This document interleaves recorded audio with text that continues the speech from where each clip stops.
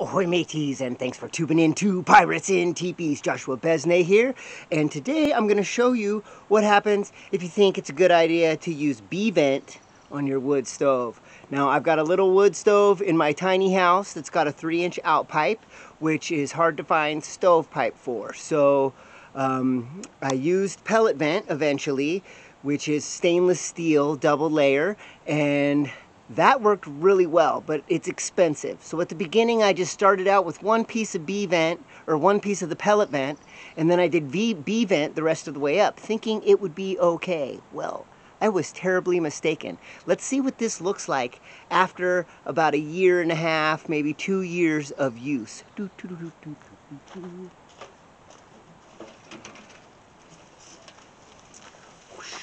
So here's the pieces that this was the very top that had my cap on it and came through the roof here. Now let's look at the inside though.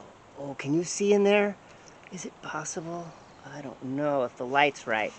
But short answer is do not use B-vent. Oh, I think you can see, look at how melted that is. It's a little dented. But this was about 4 feet above the stove itself,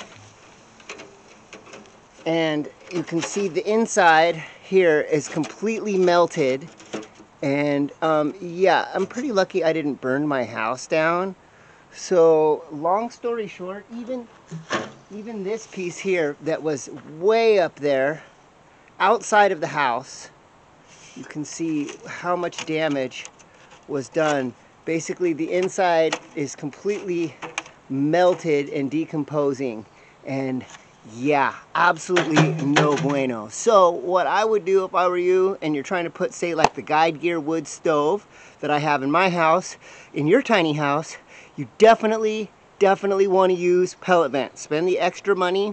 The pellet vent has no damage whatsoever. Even the part that comes right out of the wood stove is completely, I took it apart when I changed those other pieces, and it's completely fine. It's also wrapped in between the 2 layers with Kevlar rope for extra safety. So, long answer short, no, do not use B-vent to vent your wood stove. Alright, I hope that helped answer any questions any of you might have. Please hit that like button and the subscribe button. It really helps grow this channel. I need way more subscribers, I need way more likes, so YouTube's algorithm starts pumping my videos out there. It's all about you. Thank you so much, and have a piratical day.